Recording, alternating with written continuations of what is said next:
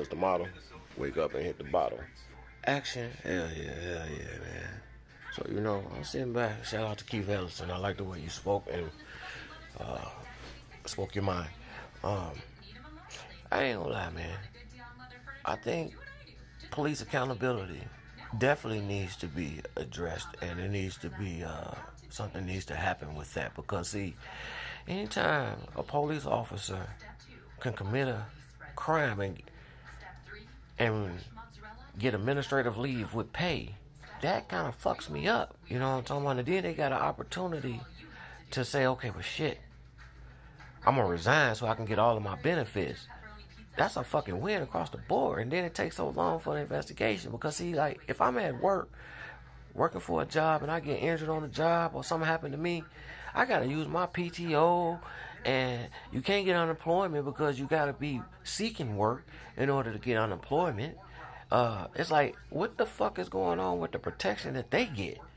It's like, come on, man. They being held way to a higher standard when they are being prosecuted or about to be.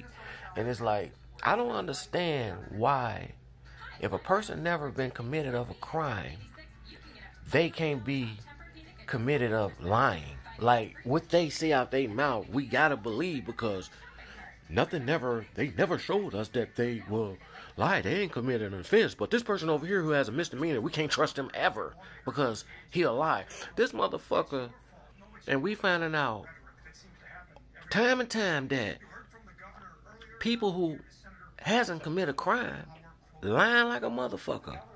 You seeing it through the police reports. You seeing it through all this type of stuff that's going on. So it's like, all that old stuff, because he hasn't been caught, we gotta trust him 100%. Or trust her 100%. Y'all gotta change that. I mean, goddamn, we gotta have some type of common sense. We gotta automatically say to ourselves that everybody will lie. Just because you haven't been caught doesn't mean that you won't.